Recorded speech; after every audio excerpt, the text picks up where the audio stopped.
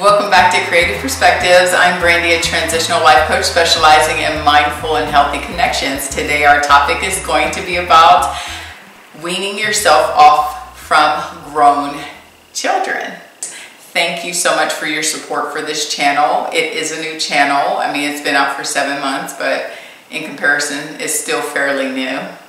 Thank you.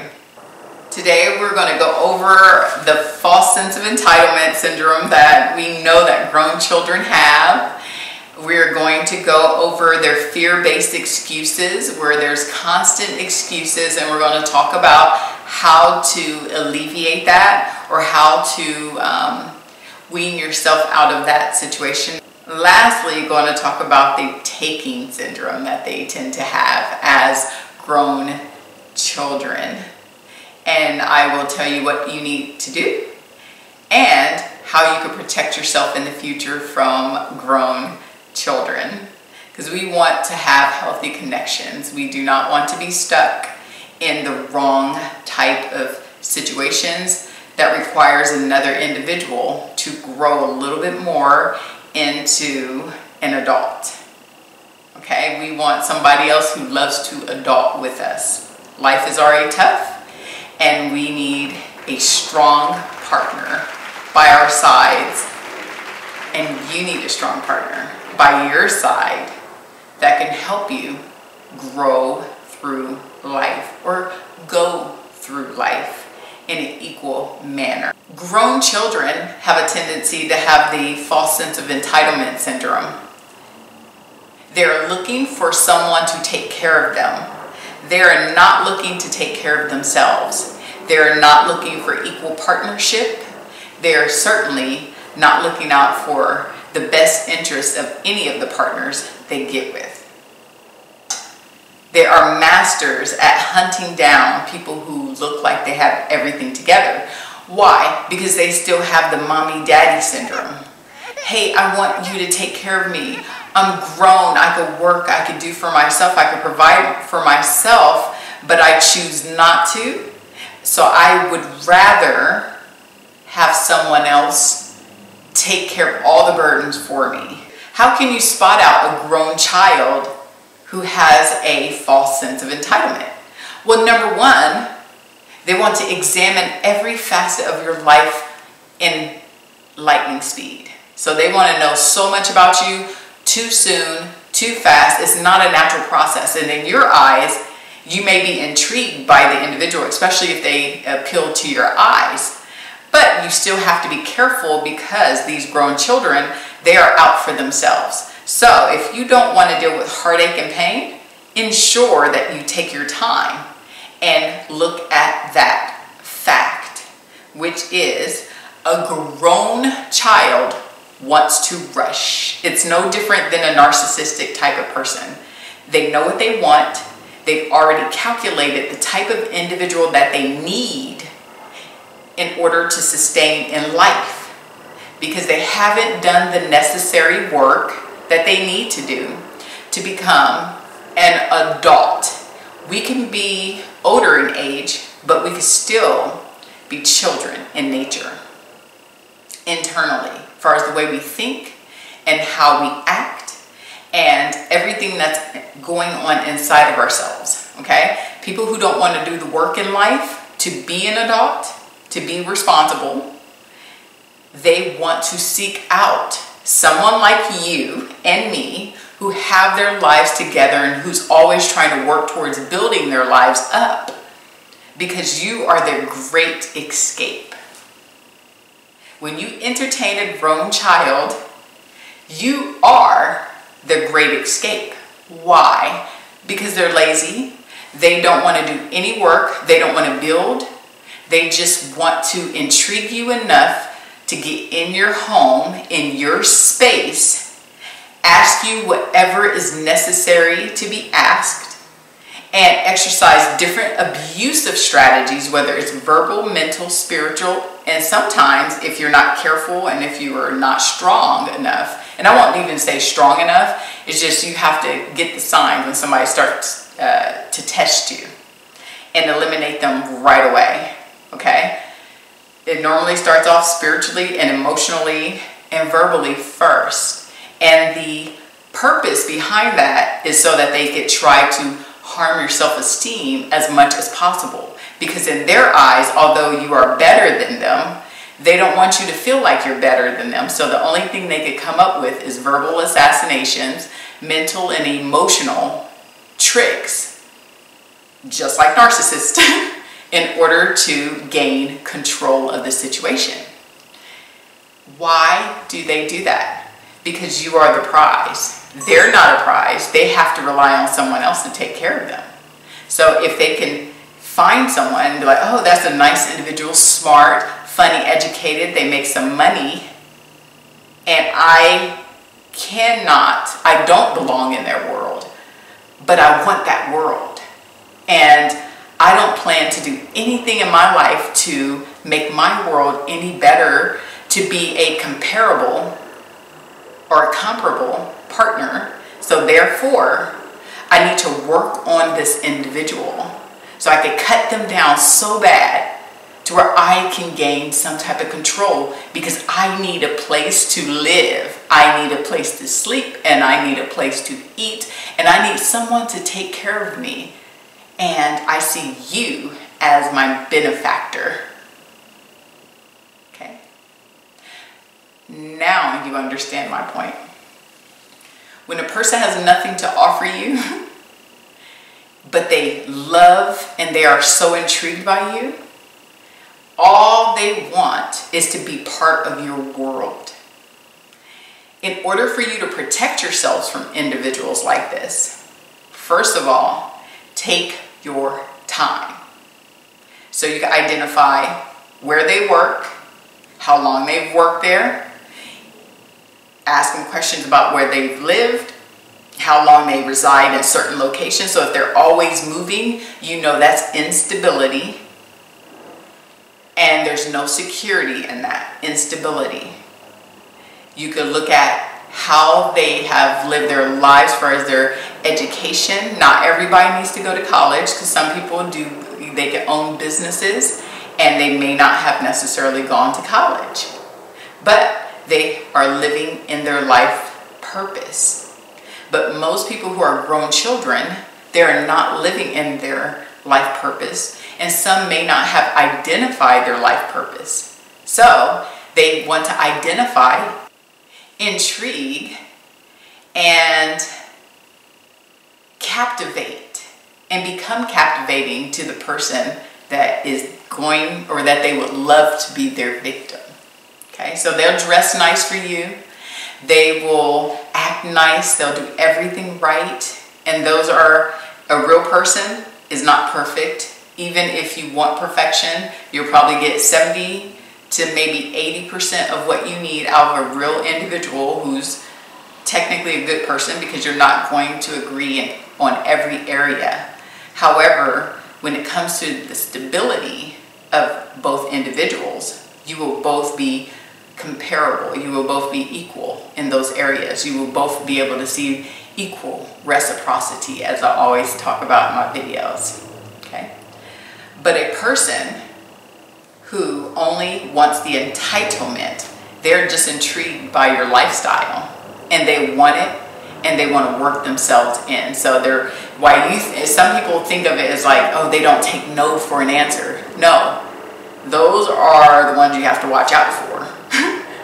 You do. Sometimes it can be romanticized, but still you need to be careful. Okay? Man or woman, it doesn't matter. If you're looking for real relationships, genuine connections, healthy connections, then you must be mindful about who you're allowing into your space. Another way you can covertly find out about who they are is by who they hang around and who they call friends, who they choose to spend a lot of time with. Okay? If they have children, are they actually spending time with their children, or are they full of excuses? Okay? Everything that looks good may not be so good for you. An individual who has a false sense of entitlement, so they move in quick, or they want to move in quickly with you. So it's part of the act. A grown child also tends to want to date you as often as possible. They make you feel like the king or queen that you genuinely are underneath it all. But their purpose for you is not the same as yours is for them. Okay? We all want to see the best in people. We want to push people to their greatness. But a grown child, they don't feel the self-value and the self-worth. So the best thing they could do is get with somebody who has it and then annihilate what you have.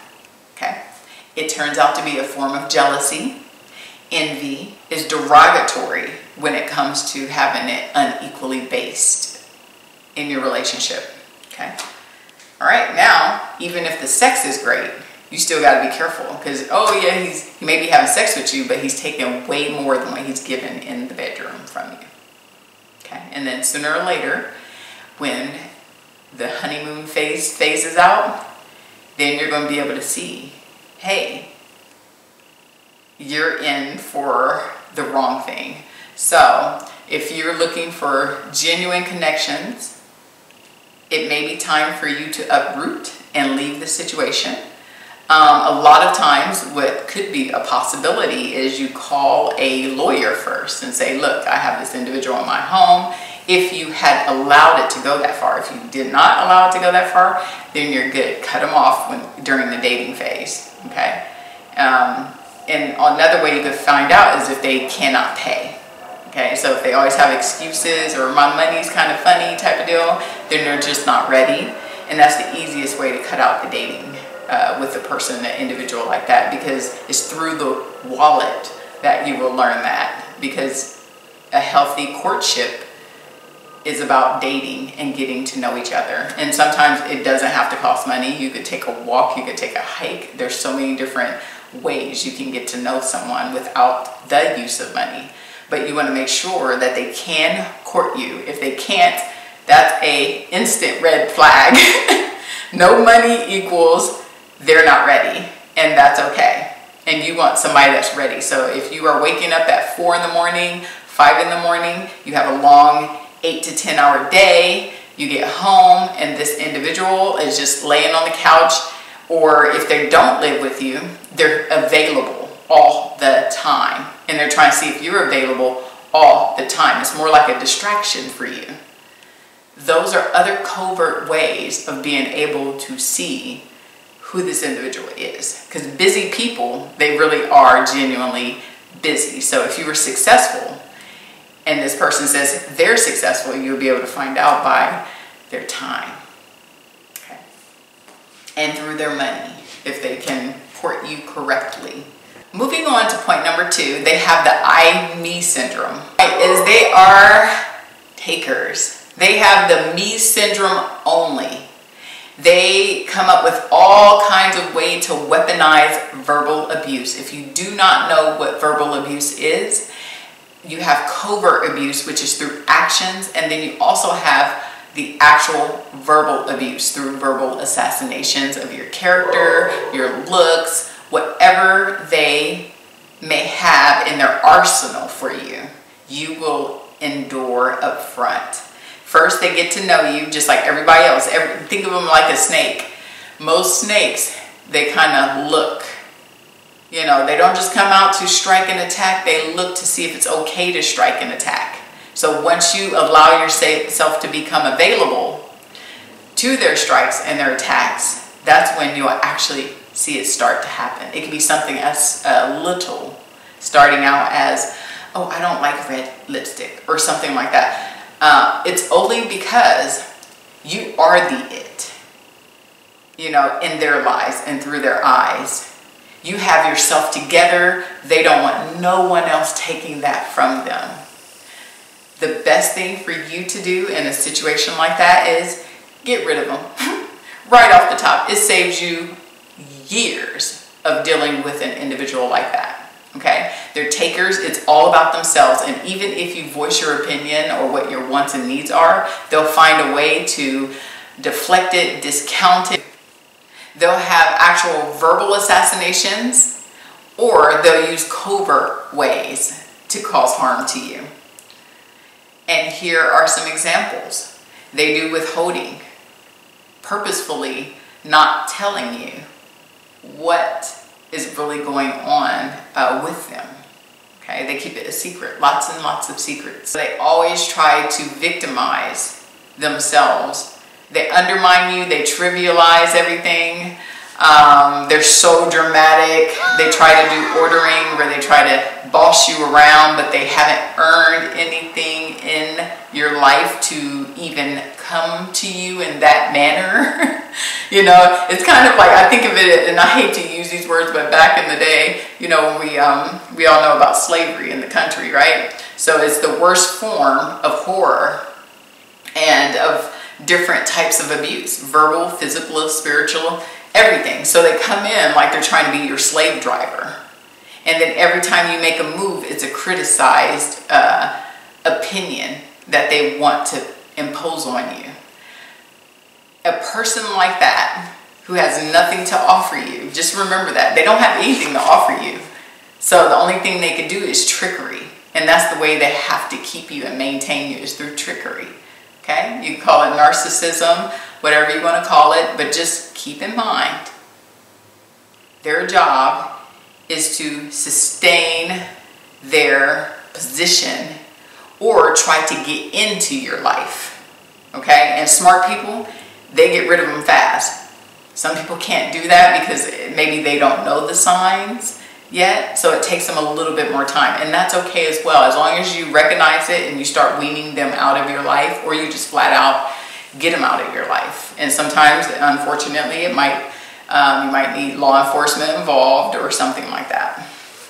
Okay, but they're takers. It's all about what can they gain from you, what can they take from you. So if they got to pretend like they like you, if they got to pretend like you're the best thing since Wonder Bread, that's it. They're only looking at the qualities that you possess that will give them a place that's better than where they came from. Or give them something equal, but they have nothing to give back to you. Our last and final point is they have rationalized excuses. They tend to be very flaky. You cannot depend on them.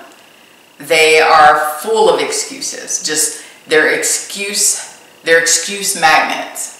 Okay, so anything you go to ask them, there's an excuse for everything. Some of it is pretty much fear-based, to where they may have a low self-esteem. They may not know how to really navigate the world because you're so far ahead of them.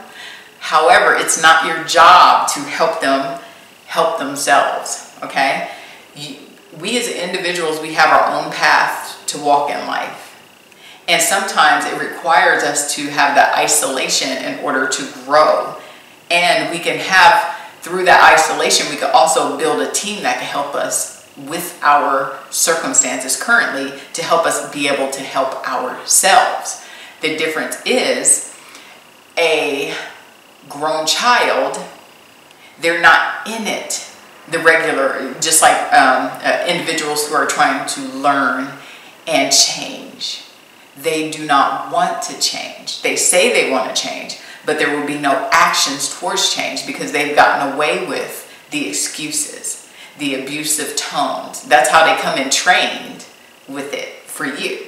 So that's why you have to be careful. You don't want a trained, grown child to fill the space in your mind, your heart, your spirit under any circumstances. You want to release them as soon as possible. Don't even let them get past a couple of dates by understanding those simple signs.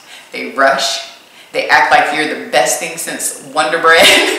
And I shouldn't use Wonder Bread, but they act like you're the best thing that they've ever seen in their whole entire life. Now, you could really be an intriguing individual, but it takes time to even get to know someone who is a intriguing individual in our eyes. You don't have to rush. They want to use sex as their weapon. Like, oh, the sex is great, and then that just should be it. That should do the trick. No, be smart, honey, because you can have the same type of individual, equal field with you, that can do the same thing for you. And there are so many individuals out there on looking for the right person in all classes and all age groups. So make sure you pick correctly. A rationalized excuse is also a psychological defense mechanism that they have maintained throughout all of their relationships. We are done with all of our points. The only thing I want you to really take out of this is